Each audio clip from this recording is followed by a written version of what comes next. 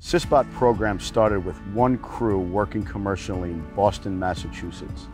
Today, it's grown to over 16 crews working every day in the US and the UK. The success of CISBOT is guided by the field crews, but also the team of people working behind the scenes to support CISBOT operations every day. Our CISBOT support group consists of mechanical engineers, electrical engineers, and electromechanical technicians, building and repairing spare parts, keeping up on inventory, and provide around-the-clock troubleshooting support to the US and the UK. CISBOT is a very well-known technology and very well established in the US and the UK. What isn't commonly understood is everything that goes on behind the scenes to make it a success. A key part of our delivery process is the people that work to maintain the robots and operate them in the field. None of our systems are automated, so the people that operate them, maintain them and ensure they run consistently and productively throughout the periods of we occupy the carriageway are critical to the operation. As the UK business has grown since 2013, our operational footprint in the UK and our support functions have increased as well. We link heavily to the US team, where there's an engineering support and manufacturing process, and in the UK we link that to our support functions based in our depot in Heathrow.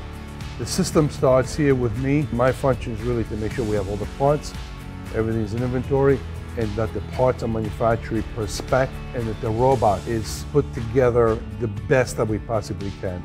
And the only way to do that is just to make sure we do testing. If anything that has to do with the CISBOT program, we build it and fix it here. We're able to get things in and turn them around so quickly that the field crews are working all the time. There's never any downtime. Between inventory that we have and new designs that we're working on to improve the robot and to improve the system so it's pretty much fail-safe.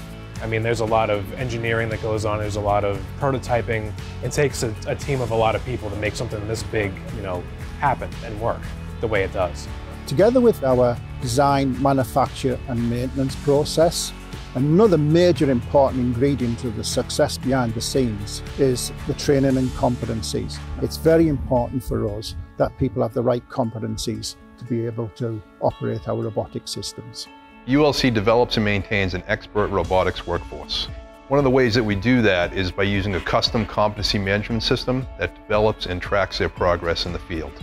Our technicians hold the standard gas operations qualifications, including Gas Shape Passport, SCO1, NCO1, NRSWA Streetworks, up to NRO Competent Person acting as CP on site.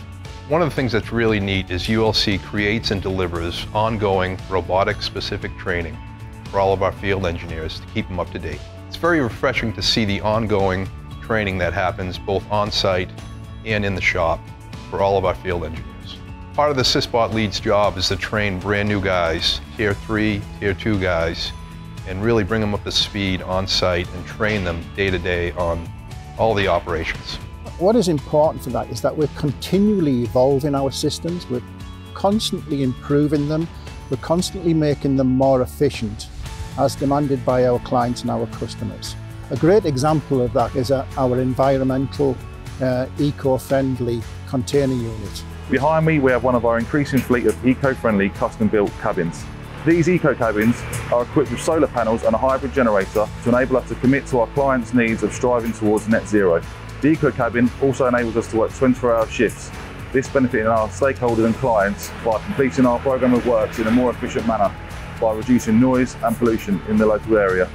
One of the reasons why we're so successful with CISBOT is that we employ dedicated teams of support groups in the US and in the UK to help maintain the systems and keep each crew working efficient.